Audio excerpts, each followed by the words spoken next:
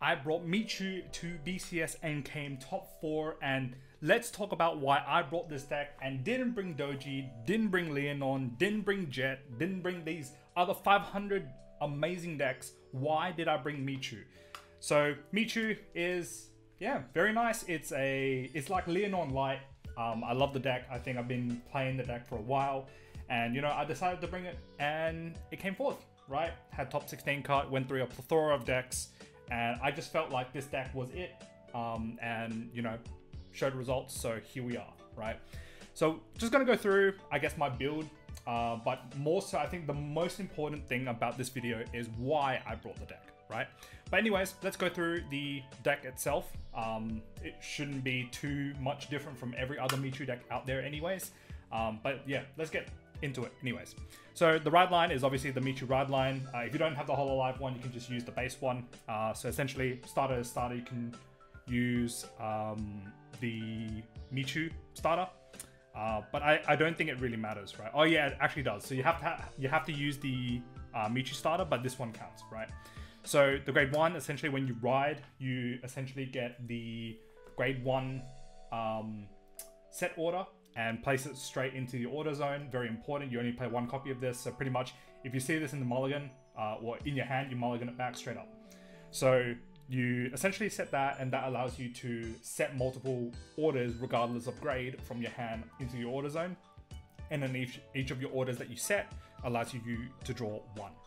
The grade 2, Michu, pretty much when it rides, you look at the top 5 cards of your deck for either Nokono or a Cannonball, and then add it to your hand. Pretty self-explanatory. The grade 3 Michu, this is really important. This is so important that you play this specific Michu and not the Hololive one. Purely because in this meta, there is Blankmire. Blankmire removes abilities, and because the Hololive one gives the name via the ability, then Immigra doesn't work, right? So make sure you play this Michu. It is very, very important. Do not play the Hololive one. I emphasize that because of Blankmire in this current format.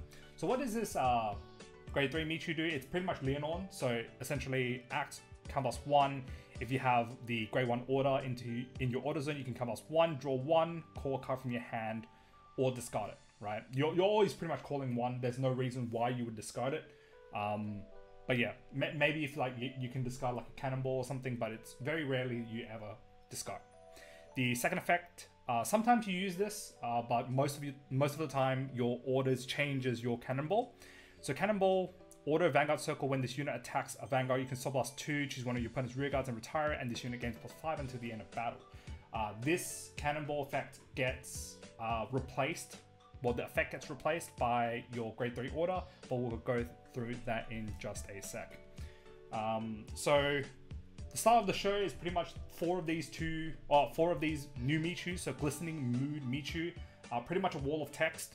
So in I guess Too Long Don't Read or TLDR, essentially when you ride it over this specific Michu, you search your deck for a Cannonball, you search your deck or you drop for a Cannonball or Nokono and add it to your hand.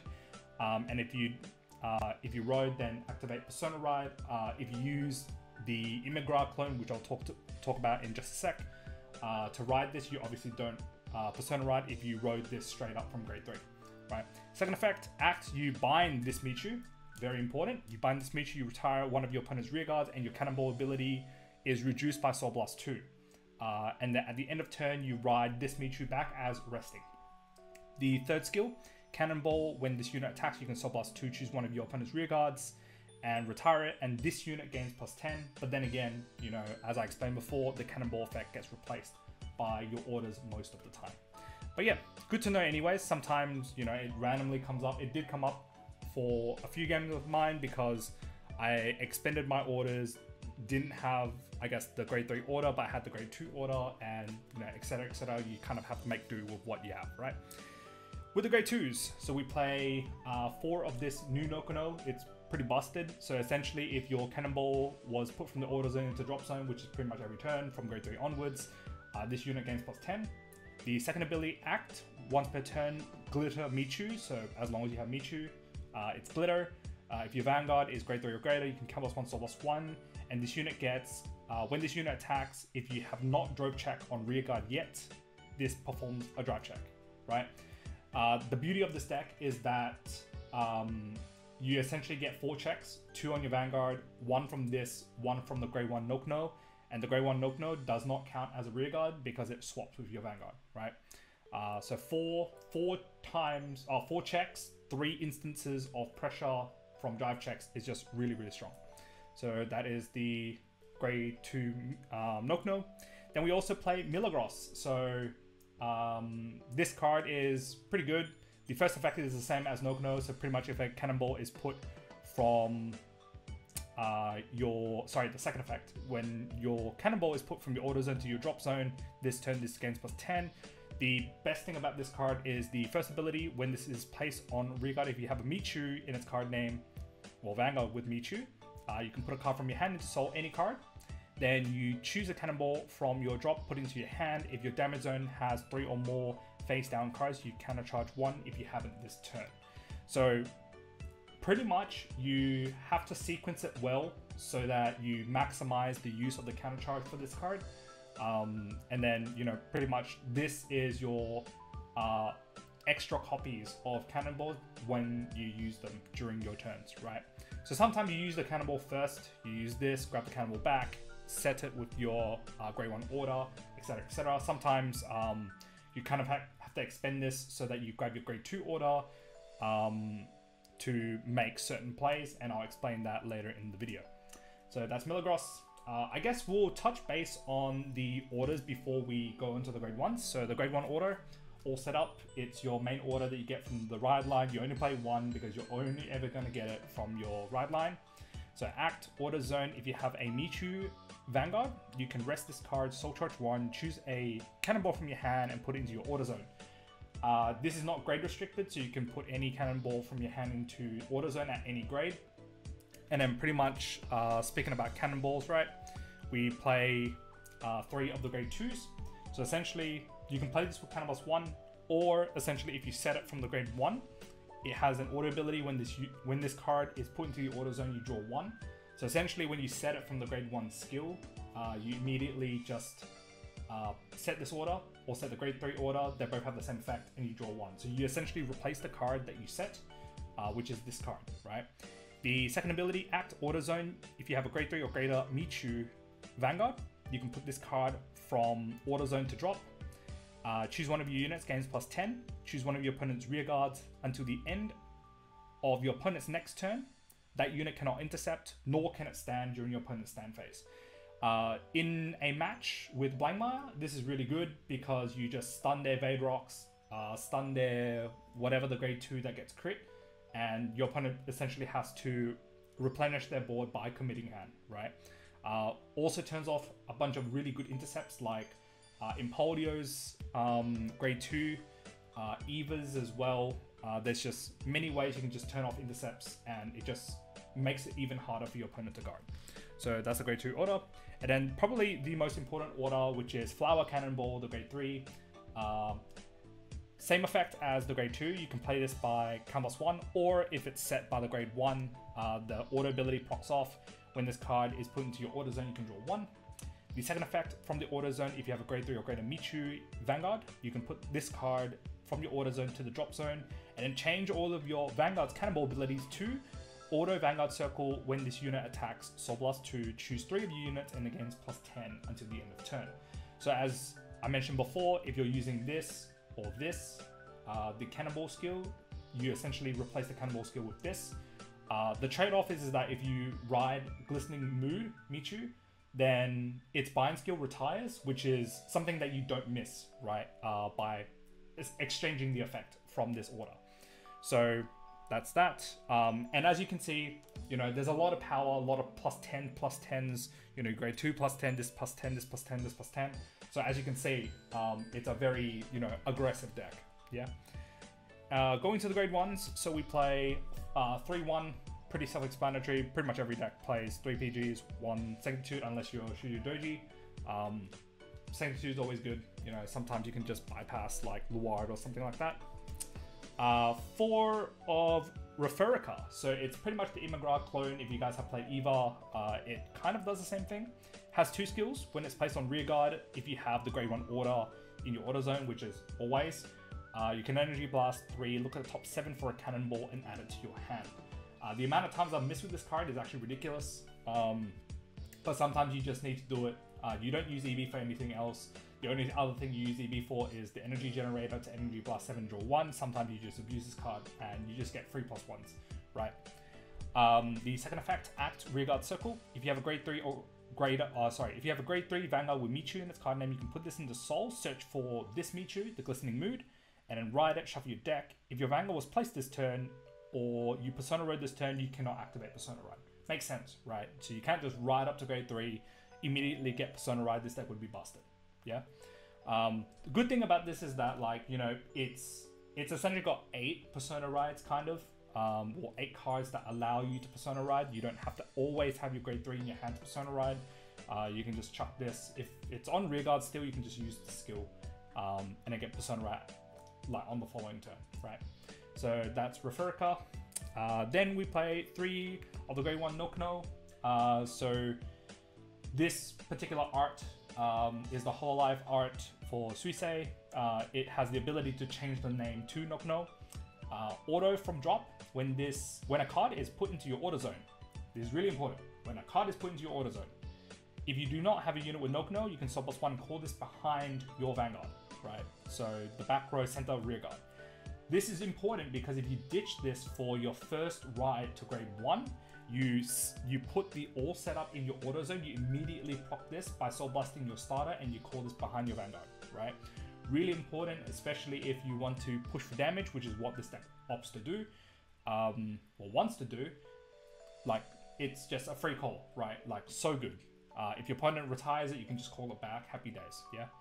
So that is Nokono. The second effect, Glitter Michu, which is essentially always. Auto back row rearguard center column. At the end of battle that your Vanguard attacked, if your opponent's Vanguard is grade 3 or greater, so you can't do this going first, on turn 3, you can cast 1, discard a card from your hand, stand this unit, and swap it with your Vanguard, right? So pretty much anything that is put on this card is carried over. So triggers that are put on this card, effects that are put in this card, power that's put on this card stays. So pretty much you swap it with your Vanguard, and then you essentially get another attack, right? Another Vanguard attack. Best thing about this, again, like I mentioned before, so you have 2 checks here, 1 check here, and 1 check on your Nokono, and that's like 3 times your opponent has to, you know, guard awkwardly in anticipation of a crit, yeah? So that's Nokono. And then we also play 4 Yuika. So I was contemplating on swapping one of the Yuikas for a twin cast, but I felt that, you know, twin cast is not winning me the game. I think early game aggression is winning me the game. So, you know, I can sometimes just call Yuika, call like a trigger in front of it. It's like 13, just bash my opponent, soul blast 1 and bounce the trigger back. I think that's really, really valuable. Or like, even if it's like a PG, it's like 14, just attack, bounce it back. And I think that's way more valuable than having a twin cast that doesn't really work in the early game. And I think this deck like draws a lot, like 4 drive checks a turn. Being able to filter out using your orders to just draw, like, I think this deck has a lot of, you know, quality. The quality of your hand is really good. So I don't feel like I ever need a twin cast at all. So playing the 4th Yuika is good to push for my game plan, right? Which is to push my opponents up to high damage as early as possible. Everyone knows Yuika, so pretty much when another unit is placed in the same column as this unit, if your opponent's Vanguard is grade 3 or greater, this unit gains +5, and it retains it. So if the unit in front gets removed, it still gains the 5k or keeps the 5k. The second effect, at the end of battle, that this boosted a rearguard, you can soul blast 1 and bounce the boosted unit back to your hand. So again, like I said, you can just like pop triggers, pop PGs in the front row, and then, you know, bounce them back, early aggression, right? With no what you call it, like no compromise essentially.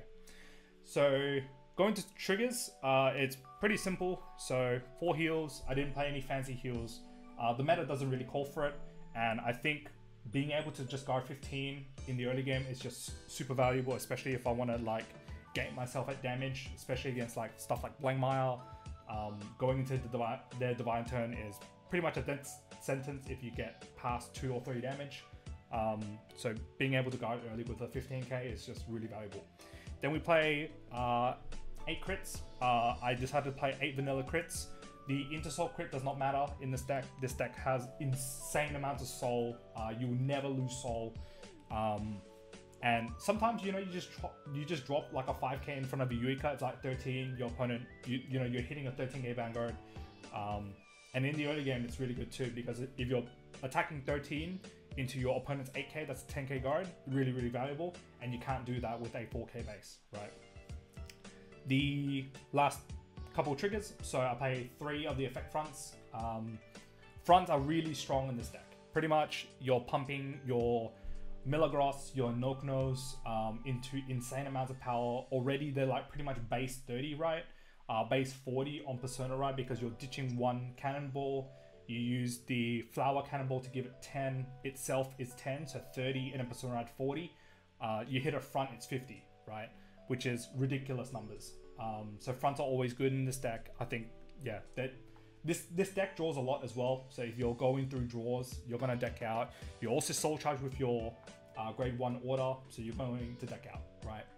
A lot of things draw in this deck. So, you know, your orders, your soul charging here, your drive checking 4 every turn. If you check a front, your opponent's like more than dead, really. And then the last card is the blue OT. So I was contemplating on whether I should play red.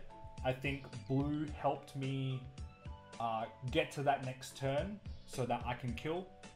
I never felt I was too short of killing. I was either Omega dead or insanely winning. And for the most part, I was insanely winning pretty much every game, right? So blue OT just made it more like a security barrier so that I can get whatever I needed to for the next turn, just so that I can get over the hump and win on the next turn. So yeah, that's the blue OT. So I guess the big hot question is, why did I bring this deck? And why did I not bring like Lianorn? Why did I not bring Shojodoji? Why didn't I bring Chronojet? Like there's just so many other decks that I could have brought. Why did I bring Michu, right?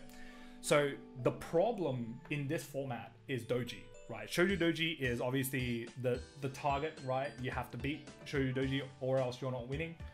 Funnily enough, I only played 1 in Swiss, which was pretty crazy. But the one that I did beat, right? All I did was just smack face and he just couldn't guard at all. Like I got through his turn completely fine. It was just like a normal game, went through his turn completely fine. 1 Persona right, happy days. But like he just couldn't guard, right? And I think that's the best thing about this deck in comparison to Lianorn, right? This deck explodes on turn 3. And on turn 3, let's just say you're going first. It's only 3 attacks, no worries, but it's 2 columns with drive check. And I think being able to apply pressure on 2 columns instead of 1, where Lianorn is just the center column, Michu is the center column and the side column, just makes it really awkward for your opponent to guard, right? Also, in the early game, this deck actually makes ridiculous numbers, right? So like if you're going first, you drop like two double Nokno or like Nokno Milagros, and then you have like your grade 2 Vanguard with the grade 1 Nokno behind, and then you have a Yuika. It's like 10, 18, 18, which is pretty much better numbers than Lianorn, because Lianorn goes like 10, 15, 23, whereas, you know, Michu has 2 unguardable columns, whereas Lianorn has 1, right? More so if you check like a front, your opponent's just dead in the early game. They just immediately take 3 damage and they literally can't do anything about it. 18k column, if there's an 18k on the rear guard, you check a crit, that's 28, your opponent's just omega dead, right? And the best thing about this deck is that when you get to grade 3, all of your numbers become PGable numbers, right?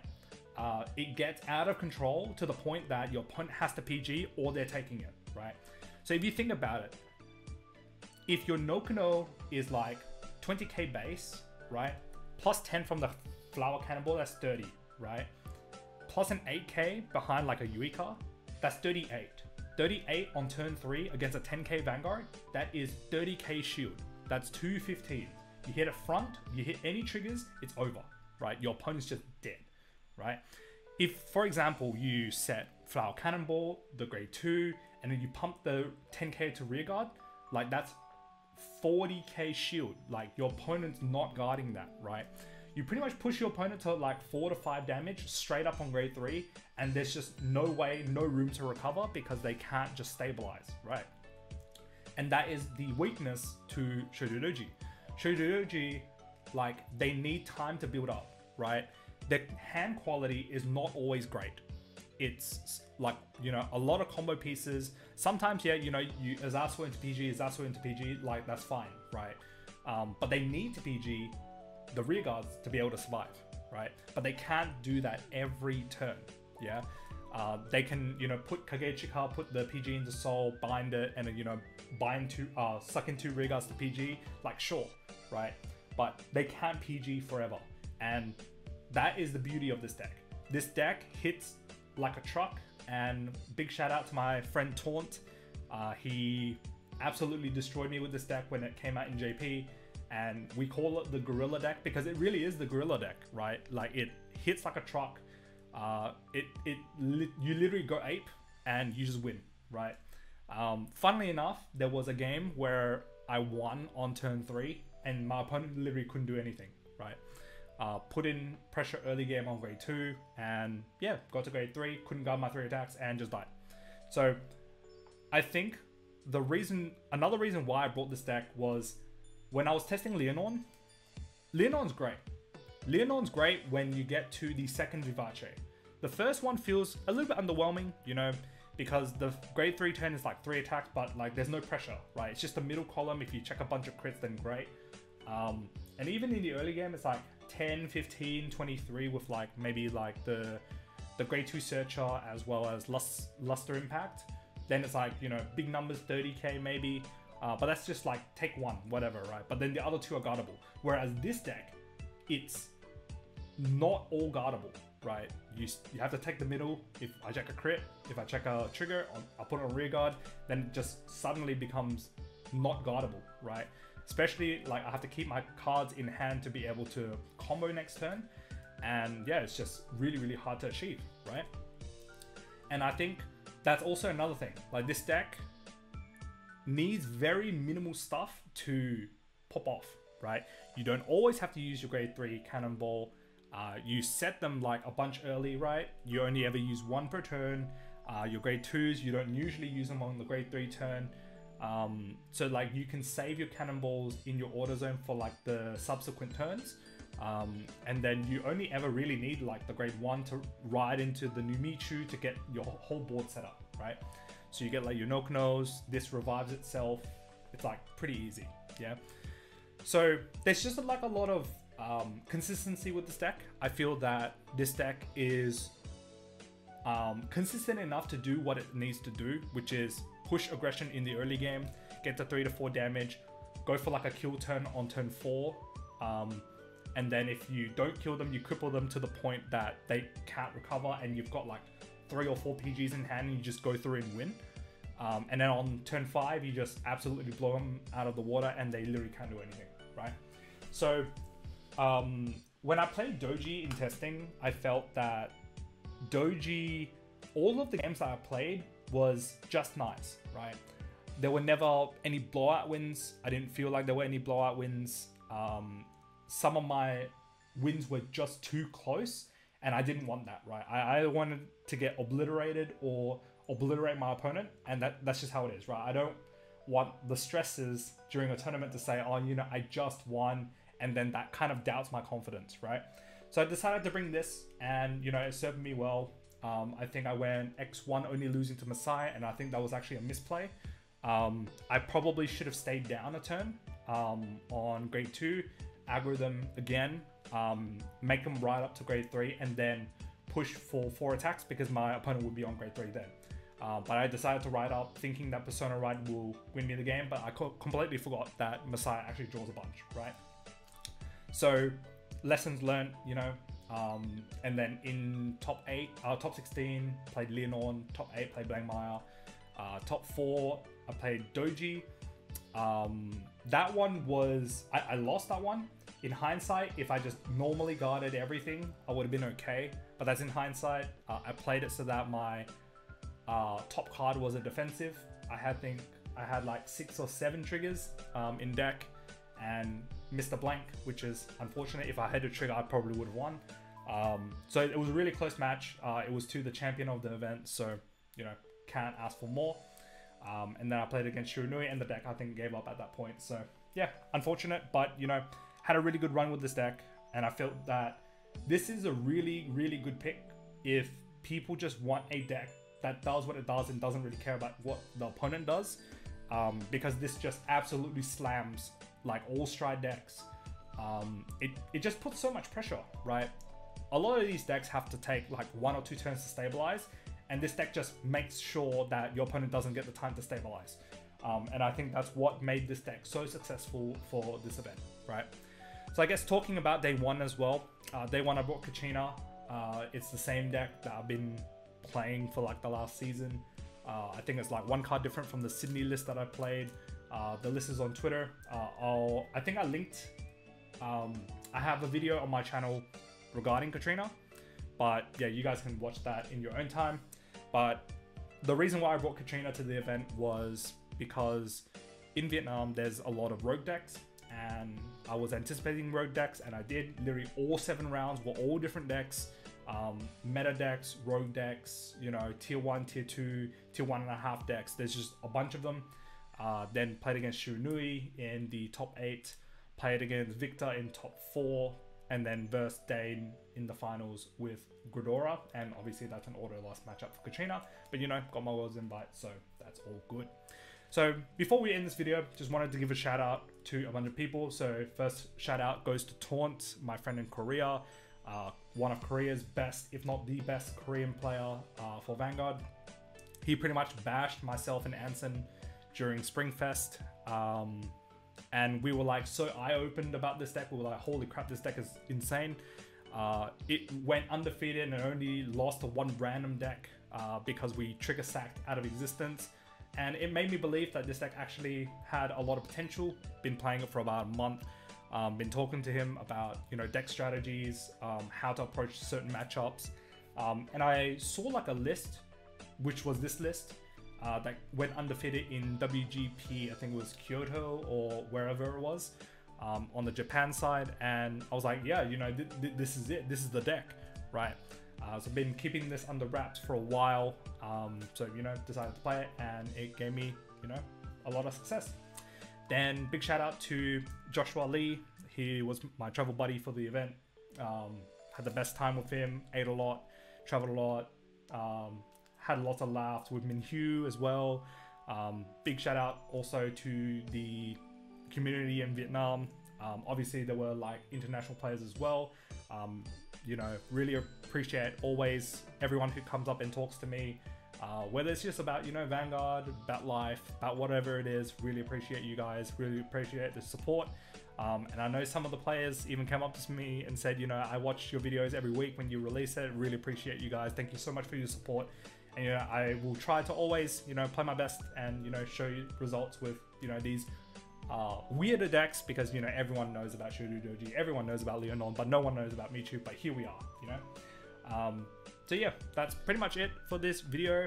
Well, I guess last shout out to Toby as well. He gave me a quick rundown of Shiranui the night before, and you know, it got me the dub in top 8, got me my world invite, so you know, he deserves a bit of credit for that testing as well. But yeah, that's pretty much it for this video. It's just a recap of my event and the deck profile that I brought for Michu. Hope you guys give this a go. It's a really good deck in set 4. Not too sure how this will translate in set 5, because there's a lot of, like, you know, aggressive decks in that meta, but you know, it's still a deck for you guys to try. So hopefully you guys enjoy this, give it a try, give it a go, and you know, let me know your thoughts, right? If you guys like this video, pop a like, comment down below what you guys think of everything that I've explained in this video. If you guys haven't already, click that subscribe button, and I'll see you guys in the next video. Peace.